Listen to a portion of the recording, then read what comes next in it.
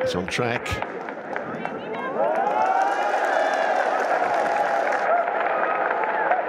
It's always so easy to do that, push it past the pocket. And we know that if he's playing it into the bottom left, we've seen a few rattle into that pocket. There could be another twist yet.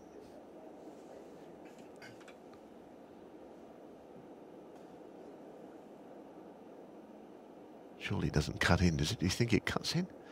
Wow. So thin. What a shot. Well, the way that he treated it, he felt that he'd gone too far, gave it all the histrionics and then knocked it in. And what it all means is that even without a colour, I'm saying Vafaei needs 2 snookers. Vafaei's made all the running in this match, never been behind. It looks like he's about to be beaten on the line. Yeah, all credit, he made the right decision in the end, not putting the balls back from the snooker. And the pink's in as well, so that is surely that. You can hear the cheers from the home supporters. They're going to see their man in the final tomorrow. What an extraordinary match it's been.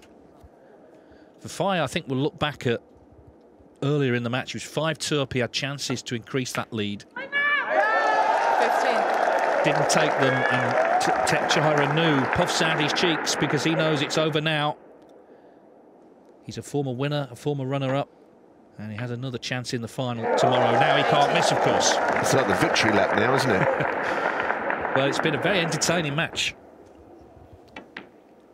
22. And they're cheering in every ball now.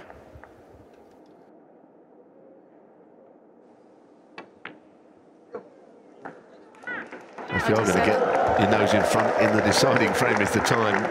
It's a terrific end to this game. Nesha Hossein Vafaei, of course, but the crowd will love this, and this has been quite sensational, the way that he's potted all these balls from here.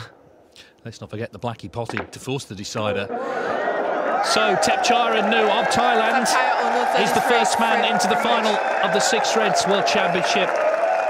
They're good friends, these two, and you see a gracious concession from Hossein Vafaei, but look at the scenes here. The home fans are absolutely delighted. He was never in front until the very end. The one frame that really matters, the last one. Un-Nooh, former champion, defeats Hossein Vafaei 7-6 to reach the final. And you can just see the scenes of delight. He'll have the support, of course, tomorrow, whoever he plays.